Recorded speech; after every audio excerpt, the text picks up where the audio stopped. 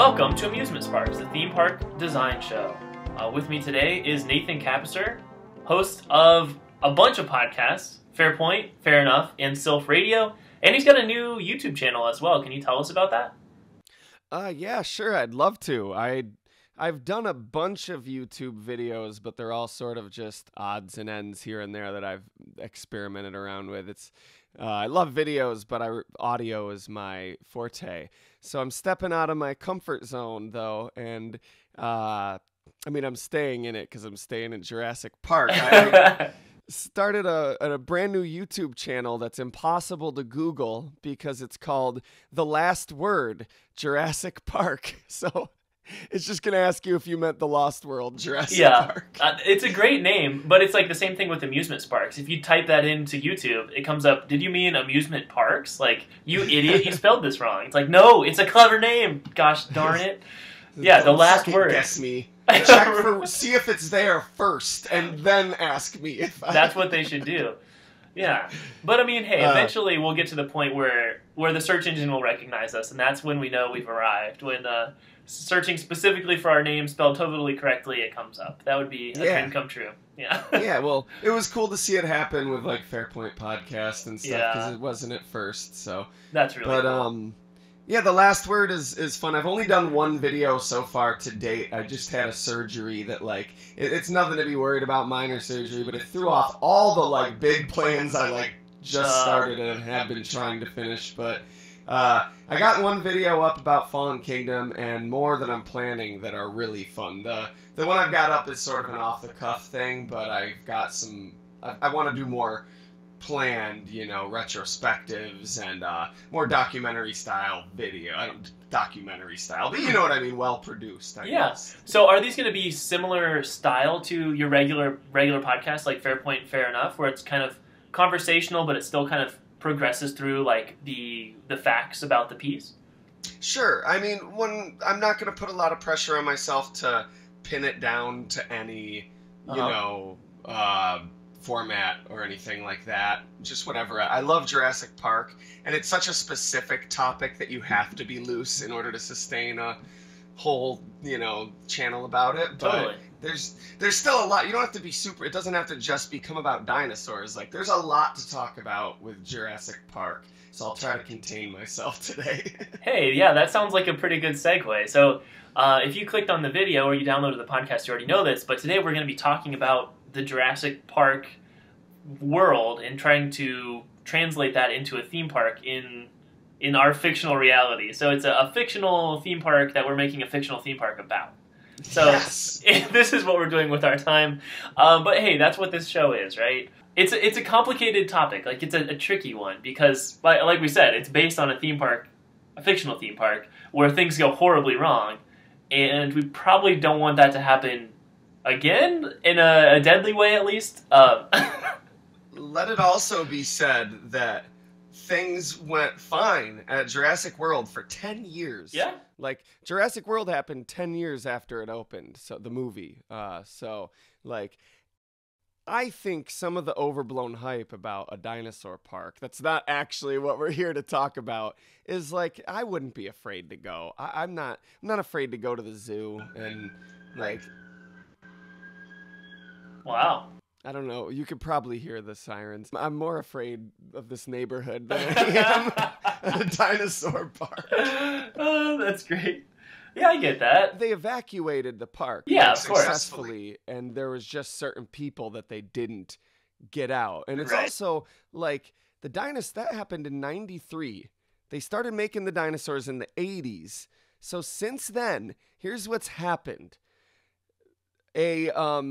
Somebody sabotaged, and planned to just steal some embryos and just safely get them off the island. No fuss, no muss. Mm-hmm. And then the tropical storm hit and threw their plans off. Right. So they were forced to, because the ship was taking off early, they were forced to, rush, and that's why they shut the fences down, and that's why they were, being hasty, because they were like, I'm going to go to jail if I don't get these on that boat. So that's what happened the first time, and these dinosaurs were, horribly probably horribly malnourished. The predator to prey like ratio is awful. Even after the park's been abandoned, it's a manufactured biological population. It's not natural.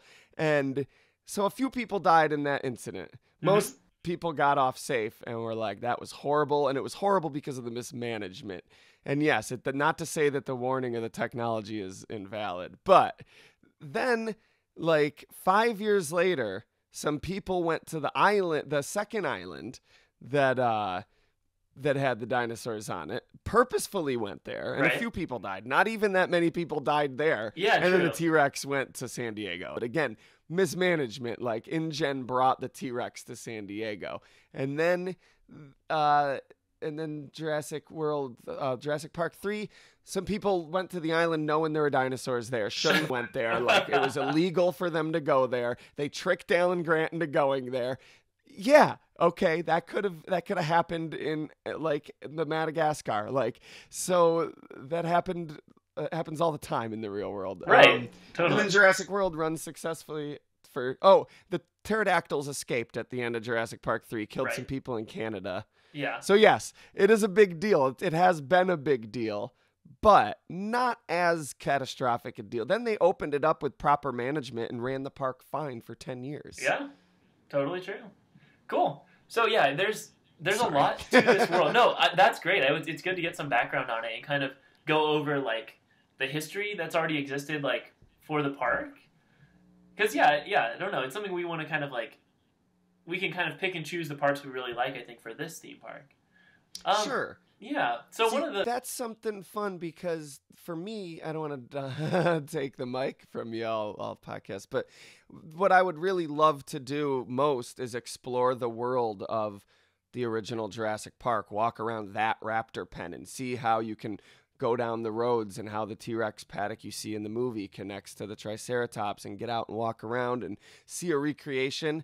That's unrealistic, and I'd be totally fine with them just making a Jurassic Park and playing loose with it. That's totally cool. Cool. That's awesome. And so that's one of the first things I think is fundamental to the Jurassic Park existing is the dinosaurs. Like, in our reality, we haven't quite got there with the DNA technology that I know of. So, I mean, how do we want to do that? Do we want to use technology in the form of, like, animatronics, or use it kind of like screens or projections or augmented reality, or do we just want to progress DNA technology and actually make dinosaurs?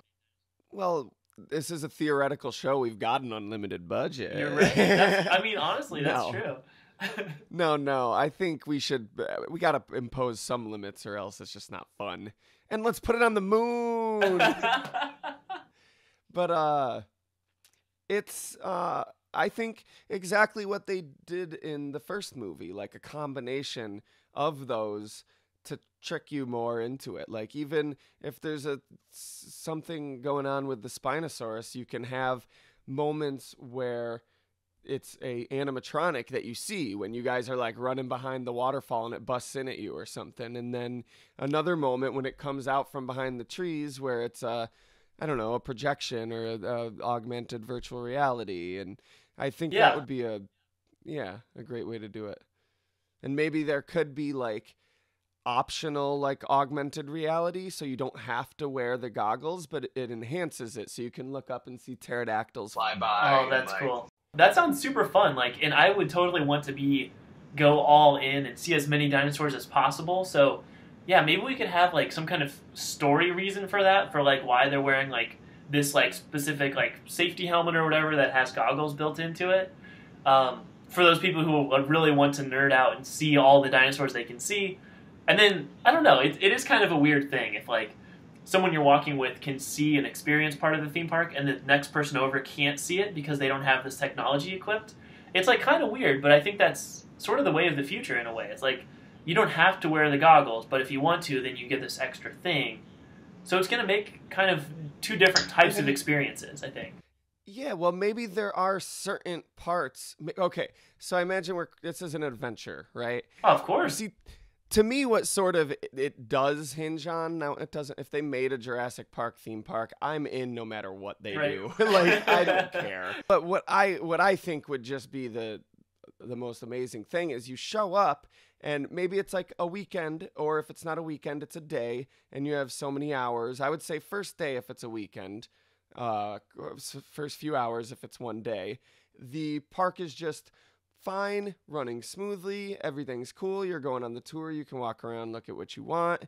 At a certain point, you get in the cars and you go on the tour, and there's some type of T-Rex car attack thing happens. I mean, they should do something like that. Yeah. And while you're distracted with that, people are outside. Oh yeah, man, have it like one of those roller coaster things that moves, the fake roller coaster. 4D theater. Yeah. Yeah, and have there be screens on the car windows, and have you're distracted with this T-Rex attack in your car, and maybe there's two cars, and it's an interactive between the two of you, and you can talk between them. That's cool. And while you guys are in the car, unable to see what's going on in the park around you, all the employees and workers of the park are taking down sections of the fence and replacing them with torn sections. Cool. Yeah, setting up dinosaur animatronics, like setting up new attractions. Yeah. That's great. And I think technologically, like a lot of that'd be a lot of work to do quickly, like while people are on one attraction. But what you could do is like, maybe there's, the fence, and then there's like a shipping container as part of that fence for like storage, and then there's more fence over here. You could just have that kind of on wheels, and the shipping container moves, and that part of the fence is damaged. So it can kind of like convert between everything's fine and everything's messed up. Like, just kind of with the flip of a switch. That kind of stuff.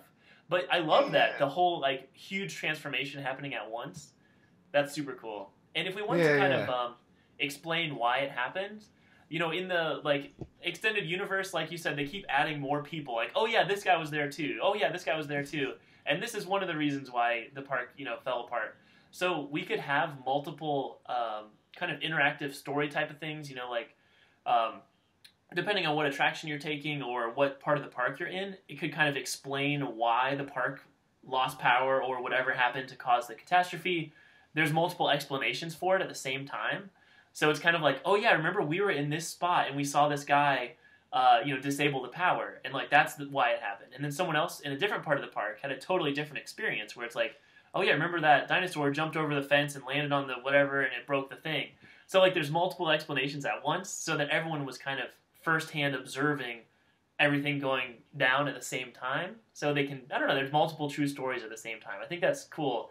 Instead of just saying, these 8 people were there when it happened, it could be most people were there at one of these sites when it all went down at the same exact moment. So they all have their own like explanation about what happened.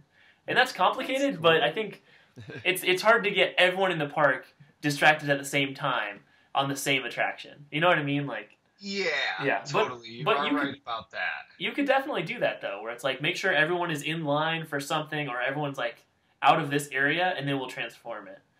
You could totally do that. I guess I was going into this thinking that it was, like, a group of friends renting the island for a weekend.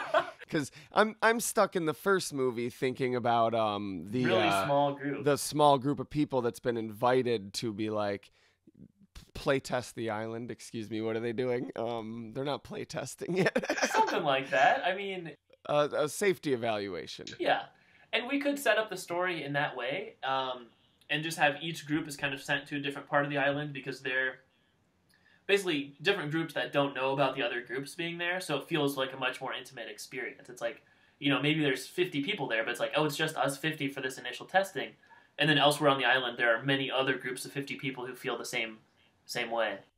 Maybe when you enter the park, you get to decide what group you're going with. Cool. And each group is sort of like a different story for like how they got to the island and what like the thing is. So if you go with this one group, you're like, okay, and there's only so many people allowed in each group or whatever. So you're like, okay, here's this is the group that is being invited to the island before it's ever been opened to evaluate the islands for safety and all that.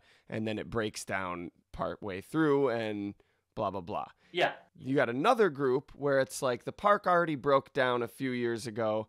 We're sending you to the island to whatever. And one half of the park is already torn apart. and that's where they enter from, and they're not really allowed to progress because of whatever to the other half until it's been torn down. And then those people aren't allowed to progress to the other half until yeah, that's really cool. And you could kind of base it in groups. You know, the first 100 people that get there, here's like your 2-story options. We'll send them in because the whole park is in pristine condition in the morning. And then if you get there later in the day, you know, you have to go with this route over here where it's like you're the cleanup crew, or you're trying to, you know, rescue a few people who are stranded on the island. Or, you know, we could have all kinds of story reasons for why you would go back. Oh, yeah. Just a daily, every day. That's every day goes, yeah. My job is I let the T-Rex out every day. Oh, that's awesome. I really like that. And then, you know, you could have other groups there in the morning. Like there could be, you know, you're a new hire working in the like biology department, or you're kind of helping, you're in charge of the dinosaurs, or you're in charge of, you know, the electronics, like you're setting up more electrical fences or whatever. There's all kinds of reasons and story you could add to that. Because I think everyone who goes to the island is there to kind of observe it and just kind of walk around. That's the only real thing we need to make them do, is get to the island and walk around. And then from there, no matter what your role is or how old you are or what demographic or whatever, when a dinosaur breaks out of the fence, like we're going to all have similar reactions, I think. And that's one of the things that brings us all together, are huge, you know, unnatural disasters like this. Yeah, right. Right. So I think this is really exciting so far. And I'm wondering, do we want to have like a dome over the island, like so we can have a artificial sky and so you can't see out to the parking lot? Or is that something we're not going to worry about? Like making the island feel like an island? Or should we just say we're on the central part of the island and there's dense trees around the edge? Yeah, I wouldn't worry about that. I don't think you'd have to worry about that. Totally. And if, you know, you're one of those people who's just in love with dinosaurs and you're going to go put on the AR goggles and all that stuff, like you've already like bought into the illusion. Like you're not trying to look for the seams and try to like, oh, well, this isn't very realistic. Yeah, I don't think that's something we really need to worry about. You're right. And you can just headcanon it if you do. It's like in Jurassic Park 3. Like, you stumble upon the parking lot, you go, a parking lot? That wasn't on InGen's list. What are you doing here? That's kind of interesting. And maybe that could be, if there's, you know, one of those kind of collectible type things that we've been doing pretty much since the Gotham episode that you and Craig were on. Kind of collectible items within the park, or like little mysteries you're trying to solve. You could have that, you know, if you're on the electrician team in the story, you might be looking to like complete a list of whatever, you know, these certain kind of breaker boxes or whatever, and find them throughout the park. Maybe that's one of the things you're trying to audit.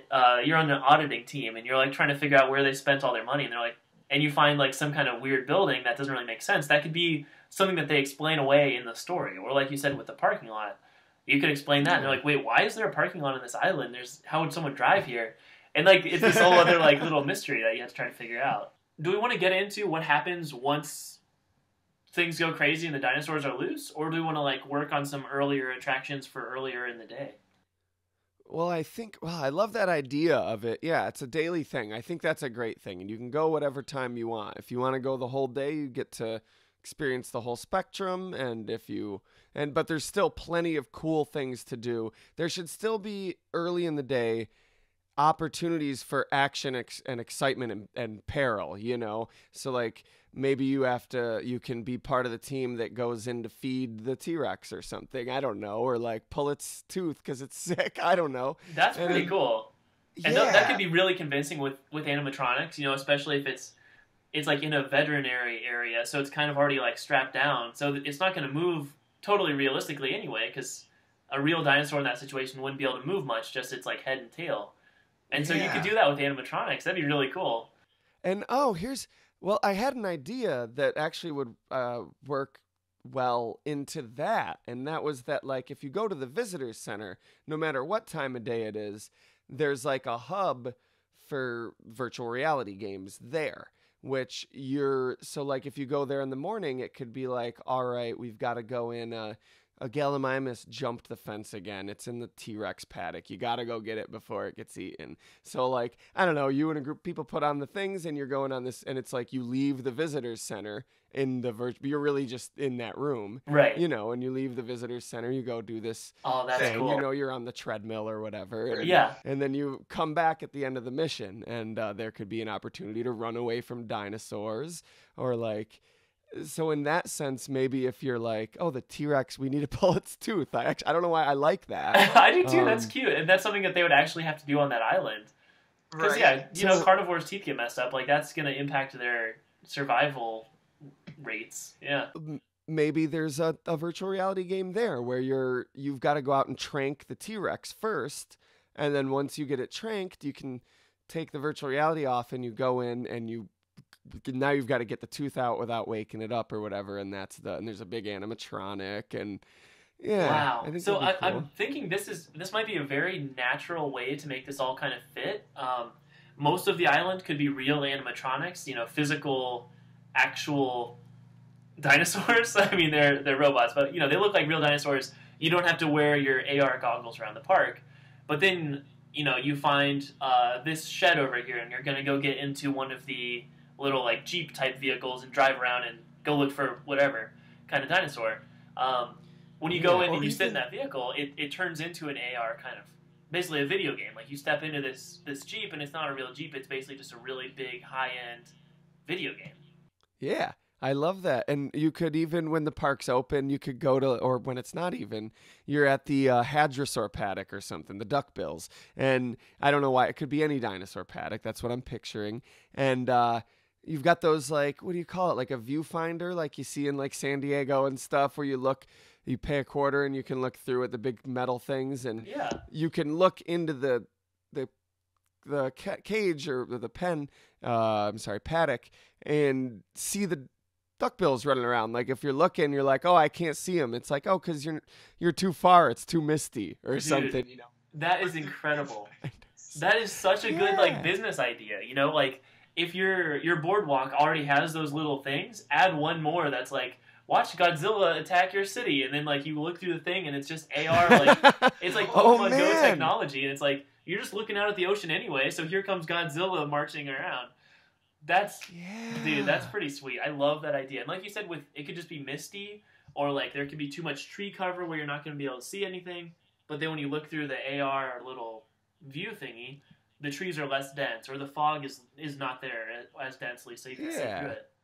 We could also have it's under the guise that it says you're like it's binoculars. It helps you see farther, but it's adding the dinosaurs. That's really cool. We could also just say, hey, it's foggy today. Sorry about that, but if you look through these, you know they've got a special technology, the blah blah blah. Explain it away with a little techno babble. Well, it's lost in the films, but in the book. The reason the island's called Isla Nublar, that means Cloud Island, and it's called that because the island is actively volcano. In the first, an active volcano, and there's geysers all over the island that are like constantly erupting steam, and that's one of the reasons when the park guests are looking out the windows that they can't see any dinosaurs and they're getting frustrated. They're like, all I see is fog and leaves. Like this is crap. Wow. So that adds a lot to the story, but then that also makes me question, why that island? Why not pick one that's not an active volcano? Right. You know, if they put Disneyland on an active volcano, people would probably not go there as frequently. Well, they use the geothermal energy. It's one of the reasons they were able to run the park on such few people. So the idea was it was a mistake, more so, though, because they were relying on the technology rather than people. But interesting. I don't know. I mean, for cost, for one, I guess. Yeah. And atmosphere, ambiance. It does look pretty cool. The legal questions and stuff. But Yellowstone National Park's on a volcano. True. Like, that could literally erupt while we're having this conversation. Nobody knows. Like, it could be 100 years, 100,000 tomorrow. Like, no one knows, and a ton of people would die. That's crazy. Yeah. And that really adds to the really like scary atmosphere of the book. You've got this island just thick fog. You can barely see 20 feet in front of you in some of the areas of the island, and there's the raptors on the loose. It's really cool. It's in contrast to the movie, which is more of a awesome adventure, you know. Right. True. Yeah, that totally could have changed the movie, and maybe they did try to make realistic looking, kind of foggy backgrounds, but it just kind of looked like a fog machine, and they're like, well, this looks dumb. Let's kind of change it a little bit to make it more, we're going to see everything. So yeah, that's interesting. Adding that back in would be really cool. I like that. And we could use that same kind of technology with the AR goggles. It's like, here are your, not night vision goggles, but something like that, where it aids, the naked eye can't see through this stuff, but these goggles can. So if you want to see, deeper into the island, you have to wear these things and you'll be able to see that far. That's kind of cool. That's neat. Yeah, and if you go at night, for example, to the visitor center, it's like the raptors are out. We've got to, just like in the book and movie, you got to get to the maintenance shed. So, like, you put those on and you go out, and that way you have an adventure where the raptors are actually, like, after you, which would be impossible to do with the animatronics, Wow. That's really interesting. That already is, like, selling me on this park. That sounds super cool. Huh. It's already cooler than I imagined. It's already cool with my imagination. Right? And being like you are, such a fan of this series for so long and so intensely, like, you guys have gone back through, like, a lot of the extended universe kind of stuff. You just did a couple podcasts on the comic book series, which, like, I had never even heard about before, and I would consider myself a fan of the series, and I've read the novels, but the comic books, like, there's just so much to this world, and then, like, getting to do a theme park based on it eventually, like, that's got to be pretty cool for you. Well, yeah, a lot of the expanded universe is campy, and you got to be a super fan to love it, because it's not very good, most of it. Mm-hmm. The Jurassic Park the game by Telltale Games. Have you ever played that? No, I haven't. Well, it's an awful game. Oh, really? It is absolute garbage as far as games are concerned. Damn. And I'm not just hating on, like, that style of game. Their Walking Dead game was a lot of fun. The Fables one, like, I think those are all very well made games. You just, if you're expecting an action game, don't buy that game. But Jurassic Park just isn't a fit for that. But as a fan, the story is probably, like, the best attempt at Jurassic Park expanded universe. And I watched it on YouTube, and it's so cool the way they service fans of the book and the movie. And there's actually a lot that you could draw from in this theme park. They had a roller coaster in there. They revealed that there was a roller coaster under construction, and the people actually have to use it sort of to get away from something at one point. Cool. So, yeah, that's really neat. I like the idea, because, like, doing an amusement park with no coasters and no real attractions is kind of weird. But I love that, being able to add it in and be like, well, this is Jurassic Park. They would have these attractions here, because it's basically a next generation, like, super science-y theme park. Like, that is awesome. Sorry, I'm imagining Grant, Tim, and Lex on their trek through the jungle in '93, trying to get back to the visitors center, and they come across something, and you see Grant, like, his jaw drop open, and he's craning his head up, and he's like, "Oh my god!" And they're like, they look, and it cuts, and it's a Ferris wheel, and they're like, this means we're close. The map says that, and they're like, we're almost there. We got to keep going. And he's like, wait, Lex, we have to ride the Ferris wheel. Oh, that's great. I do think they could have putting that in the movies could have been really interesting if, like, they don't know that that's there, and they're kind of, going through the jungle at night trying to get their way back to safety, and then somehow the power turns on, and, like, all the lights of all the attractions turn on. Like, that'd be a really interesting thing, and, like, the sounds start to attract the dinosaurs to that area. I'm getting a little, like, a Zombieland vibe from it, but that could be really cool, having dinosaurs in a theme park, like a regular theme park, or amusement park, I guess is technically what you'd call that, but that's pretty sweet. Yeah, and that, again, like, you could wear the goggles when you get on the roller coaster. Yeah. And they could also incorporate animatronics into it. So there's maybe one part where the T-Rex is there and it turns its head to bite you, and that's an animatronic that just needs to sit there and do that. And then there's raptors on that. Maybe there's other tracks that aren't actually tracks you go on. They just appear like it's a track you're gonna end up or you already went on, and there's a raptor on that. Oh, that's great. And you could say, you know, like I don't know in the story of the park how you want to do it, but like you could have that part open to guests. Like, you guys are more than welcome to ride this, but we recommend wearing these goggles so you can keep an eye out for any kind of threats or whatever. Because, you know, we had some issues yesterday. You know, there might still be a few whatever in the park. Because it is kind of weird. Hey, people. I was here yesterday. He's totally downplaying that. I mean, you would start to do that after a while working here. You'd be like, you know, I mean, I think it's pretty safe at this point. And you like keep checking your watch. Like, I'm pretty sure it's okay. I don't think there's going to be any dinosaurs. And then the alarm goes off. And well, there you go. Now they're out. So yeah, this episode's coming together super quickly. Like, normally it takes a while to kind of figure out what's so great about the property that we're going to be making a theme park about. At least from my perspective. So this one just kind of fell into place. Like, the big overall story arc and the transformation of the park going through every day. I think that's really cool. Yeah, me too. And it's kind of interesting also. We could kind of, you know, you start out with the park in good condition, things go crazy. Maybe then you have some attractions about wrangling and kind of restoring the park and trying to get everyone safe and surviving the storm and all that kind of stuff. And then maybe by the end of the day, things are looking kind of okay, like it's going to be all right. And so if you come back the next day again, you're like, oh, hey, look, everything's fine again. It's kind of interesting. So it wouldn't necessarily break your immersion if you go there 2 days in a row, even though the same cycle of events happens. It's like it starts with everything fine and it ends up with everything mostly fine. And so then the next day you come back, you might be a little bit more paranoid in the morning. You're like, well, everything seems fine, but I know for sure there were at least 5 more dinosaurs loose on the island when we went to bed last night. So it's kind of cool. It gives you like a little survival instinct, I think, on your second day there. It's like, wait, is this what it was like yesterday? Like, you'd be a little bit more paranoid. I think that'd be kind of cool. Yeah. And adding some something, you know, some elements for those return guests who have already kind of been through this before.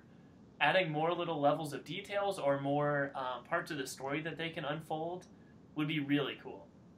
Like, if you can complete your checklist that you've been working on all day, finding all those whatevers, it'd be cool to, you know, have like basically an interactive story that you can play over a few days, where you can really get to the bottom of whoever is causing the issues here, like solving the case a little bit. I think would be really rewarding if you're going to go there multiple days in a row. I mean, maybe there should be a unified story that all the different things contribute to, so you can discover different clues and whatnot, you know, across the park.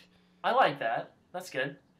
Yeah. So even if you're part of Group A that enters when the park's already, when the disaster happened a few years ago and the park's been vacant of people for a few years, you could still be uncovering a conspiracy of something that occurred in the initial disaster, and the other people are watching it happen right then and there. And that's great. You can like uncover some clues and like kind of put together some evidence about what happened. That's very interesting. Huh. Cool. And I think for the most part the state of the island could kind of represent almost any point in time after 1993. So we could kind of play around with like what point in time the current story is set without having to radically change everything. Yeah, totally. And really the only thing that would change a lot is, well, the status of the fences and things. But really it's the humans that drive the plot. You know, the dinosaurs are part of nature. Well, almost. You know, they're man-made technically, but I think that they're kind of acting as, you know, the man versus nature thing. Like, nature's not going to change if you go away for 5 years and come back. It'll be basically the same. I think that the core part of the park, the foundation, is relatively flexible with the storytelling. Like, you basically, which movie do you want to kind of base this adventure on, or whatever like that. So where do we go from here? What else would you like to make sure we cover in this theme park? Well, there's the different groups, I guess. You got Group A goes in. They're evaluating the park before it's been opened. Group B goes in. They're And these are both going into basically the same section of the park, just with slightly different beginning points and, guide that, like first few steps. And they're going in and it's like, yeah, the disaster happened 10 years ago. The park's open now. Enjoy the park as a guest. And that group would be bigger, you know what I mean? And then group C, we're sending you to research the dinosaurs or something like that, like in the Lost World. Group 3, you're on a rescue mission, like in the third Jurassic Park, or maybe you're going there to study, or I just said that. Maybe you're going there to steal the dinosaurs or something like that. That's cool. I just had an idea too. If we want to, we could kind of set up the layout of the park could almost be chronological, which sounds crazy, but you've got an area of the park that's kind of in pristine condition, and then maybe the next little chunk, like things are a little bit crazier, or then the next park after that next part is like 3 years later, which sounds a little bit weird, but yeah, I think that combined with, I still do like the idea of put them in the VR car and have people rearrange, but that's just for the first chunk, and so that they won't be allowed to progress, because otherwise they can't rearrange the whole park when they're in that car. But have enough people and have it a small enough area, big enough that it'll give them different things to walk around and do while the park is still open, but small enough that they can tear it apart while the people are distracted with each group in their own different missions or whatever. That's cool. And then that allows you to have, kind of your visitor center that's always in fine condition, and you could even have like the Jurassic World area that's always in fine condition, and it's like during those 10 years of peace, we don't want to have dinosaurs attacking during this part. The visitors section or center has exits to the different sections of the park, but in order to get in, you need a security clearance card to use the door. So like if you're from group A, they're not going to let you through group door B, and then at a certain point in the story, the door will just be open. That is great. Yeah. Oh, that's super cool. Wow. Yeah, that works completely. I love that. You could also have it so that if you needed to, like, if we want to make it feel like an intimate experience, right? You could have it so when you first enter the park, no one else is going to be coming in there except for you, your group of like 10 people that you're kind of sectioned with. No one's going to be through there for half an hour. So for 30 minutes, you can choose, do you want to do this attraction? Do you want to go hang out in this area? Or do you want to go to this attraction? And then 30 minutes later, it'll say, like, this next gate will open, and your tour guide will be like, all right, we'll keep moving with the tour this way. And so then they all go, the door closes, and then the next group comes in. And it gets to have that same intimate experience where it doesn't feel like a full theme park full of thousands of people. It's like, we're 10 people exploring this island. We're the only ones here.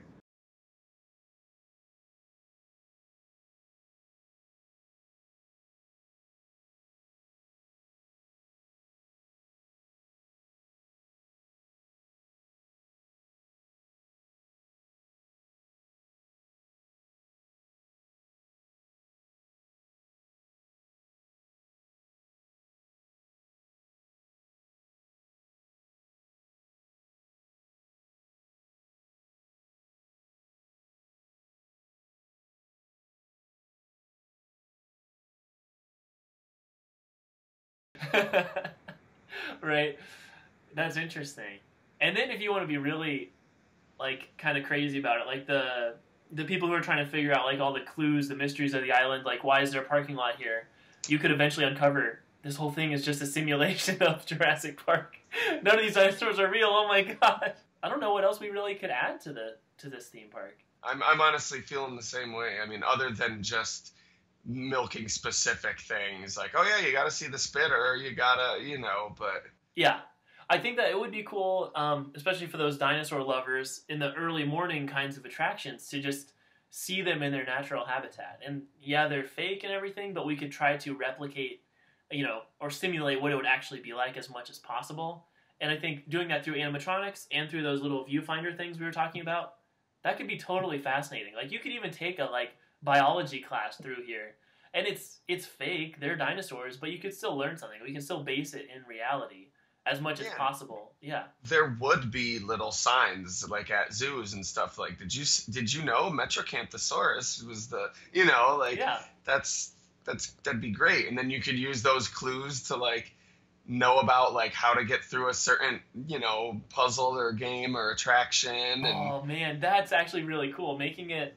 Oh my god. and if you have a dinosaur expert in your group, Yeah. because you guys don't know each other, you all don't know each other, and you could be like, hey, who knows dinosaurs? I just like movies, Right. and like, yeah. I Like, think that's that'd be super cool. It's like you're going through there, and it's like it just feels like you're in a museum in the morning. It's like, yeah, this is like nice and peaceful. We're learning a little bit. We're getting to see these things in action, and then maybe 5 hours later, there's one of those same dinosaurs out of the fence, like coming at you.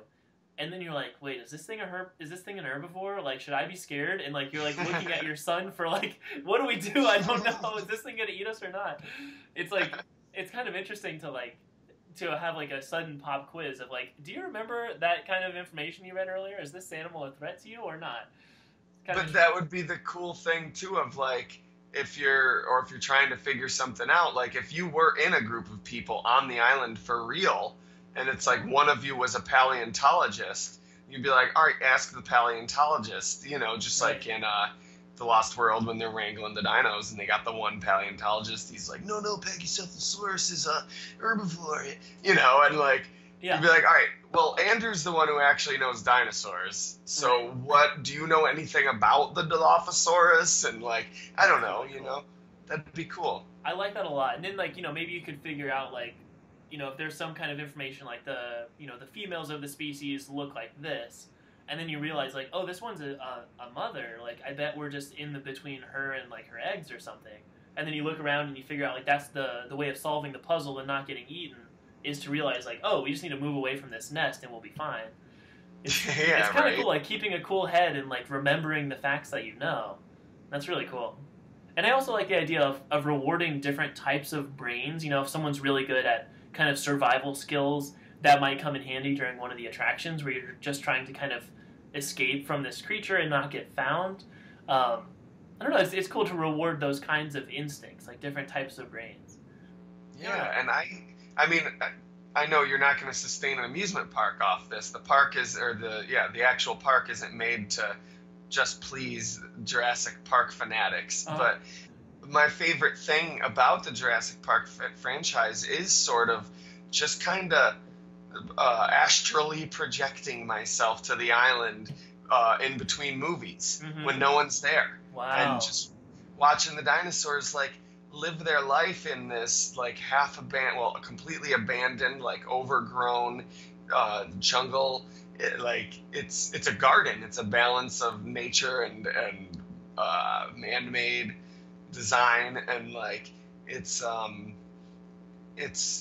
to think about like those quiet moments. You know what I mean? You're on the island and there's suddenly that jet generator is still going or something, and that's the only thing you hear, and this is the hum of that, and like you hear some birds and it's pterodactyls flying overhead, and that's like, really cool. I could just imagine being able to wander and just have those goggles on, like the optional ones, and be like, I just want to sit down on this hill for a minute and like eat my lunch and just chill and watch the dinosaurs down there in that field. Like I'm cool with that, and hang out and talk about Pokemon while we watch dinosaurs. Right. I just as a place to like hang out, and if there were like a few apartments in this theme park, I'd be like, yes, I would totally live there. That'd be awesome. But I like that idea. Maybe the way that our island is sectioned, there's a part that's kind of always in peaceful mode, like that's kind of the whole thing of Jurassic Park. Like the whole thrill is like that it's peaceful and exciting, and then like at like the drop of a hat things go a little bit crazy. Yeah, and you but have you to can survive. still hear the roars, and but that interrupts the silence. You just hear this like hum of dragonflies and the gentle honking of the Parasaurolophus, and then you hear like a distant roar. You know, and Parasaurolophus all stand at attention, looking around nervously, and start honking, agitated, and like. That's really cool. And maybe you could do that, like, I don't know if we want to go down this route, but you could do a thing where you sort of, like, pick your career or whatever in the story. If you're a paleontologist, then that's one thing. So if your whole group is paleontologists, then the doors that will open to you are mostly kind of peaceful, research-based kinds of things. Whereas if you're like, you want to be the security guard and you have like a tranquilizer gun, then there could be more attractions open to you that are like kind of like shooting gallery sort of things. Like, you know, you're on a raft going down the river and you need to shoot the threats. So you can kind of have different like roles people might want to do, because people want different things out of theme parks, you know? If it's a bunch of grandmas, they don't want to necessarily... I mean, they probably a few of them do want to be the security guards getting to shoot stuff, but not all of them, right? You should be able to choose your own class a little. But then the idea is that, like, once the park's broken down, aside from the things that'll be exclusive to morning and night, you know, once the park's broken down, you can pretty much sample and experience any of them. So I guess if you chose to be a security guard, then you can't end up going back and doing the story of the park breaking down, but you could still go do the T-Rex car attack. Like, you can still get in the car and pay for it and experience the attack, you know, and then you could still, once the park's broken down, go to the visitor center, to the virtual reality hub, and play the game where you have to go into the raptor pen, and like, there's no limits to you experimenting with what the other people did, you know, in their story. That's really cool. I like that a lot. This is super cool.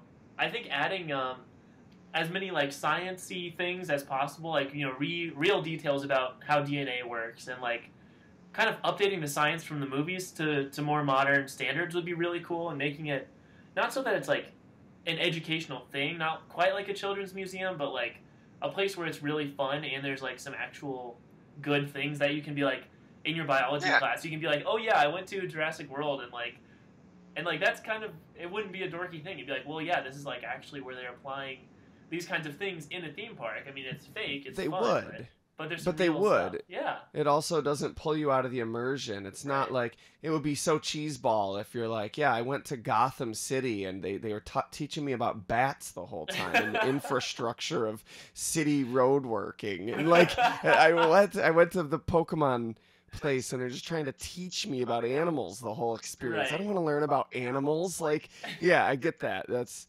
the Jurassic It's very Park, Jurassic Parky though, yeah. You would have, like, you would, absolutely. Totally.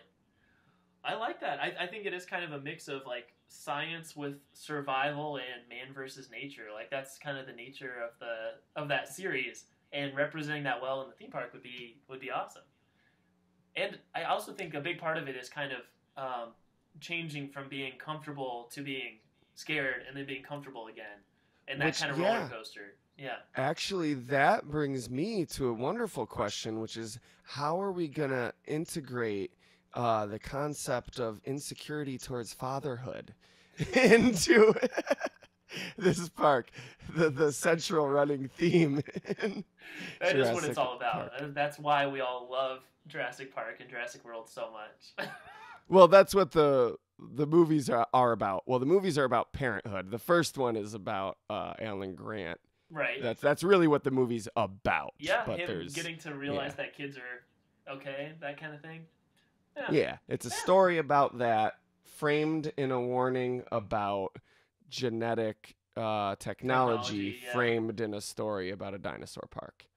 Yes, exactly. And that's what we want people to be thinking about on their ride home, is really appreciating children.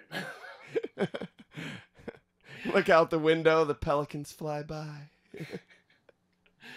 Oh man, that's awesome.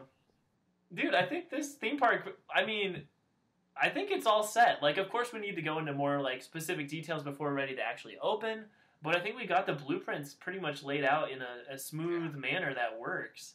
I think that doing some areas like the kitchen scene, like some kind of stealth segments, like that's something I've never seen in a theme park before. I've never even designed in a theme park before. Like, oh, and that would be perfect. Yeah, make perfect as little sound as possible. Augmented reality. Oh, you put on a specific pair of goggles or something for that room, and you go through, and then you're just looking around the counters, up above the counters, so it's just got to have the raptors like stalking you, and then You know, if they run at you, if you get caught, it's game over. Your screen goes black. That's pretty You cool. know, something like that. Yeah. I early on when I was thinking about this, I had this weird idea where like, well, what if you die? Like in the story, your character just got eaten because you made a wrong decision or whatever in this interactive area, and so your character is dead. I had this idea. Well, what if you could have another area of the park that's kind of, it's not something that's usually open to anyone who wants to go to it, but it's an area where it's like, well, you know, you didn't survive the simulation or whatever, so you get to kind of see behind the scenes a little bit, and this is a little bit of a weird idea. We could also just have this as one of those VR games or something like that, but an area where you could kind of control the dinosaurs would be really cool. That'd be cool. Yeah, and I don't know exactly how that would work, but having some kind of computer console where it's like, here's all of our digital simulations of these dinosaurs that people can see in their AR goggles, and you can kind of like control one.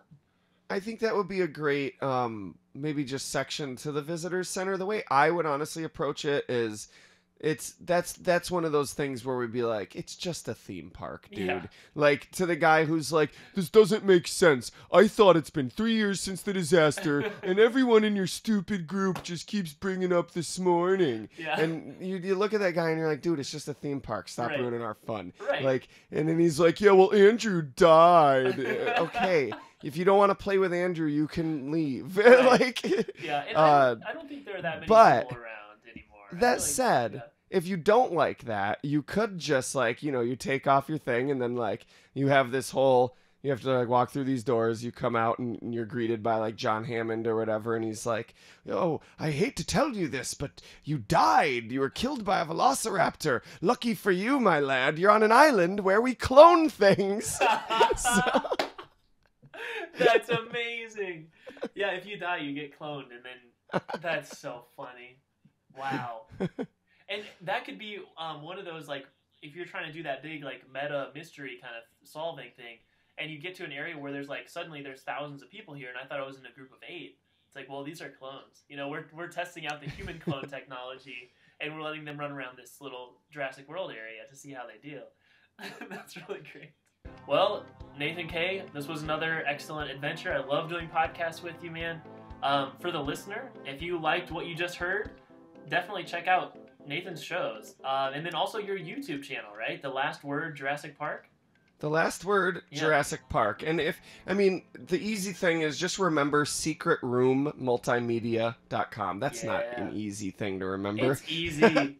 I mean, it's definitely something that, like, you hear on every podcast. Like, you start to memorize it for sure. Secret Room Multimedia. Secret Room. It's easy. Multimedia. Yeah. And I've been working more on the site. It's been a really slow build. I actually did some more work on it yesterday when we're recording this.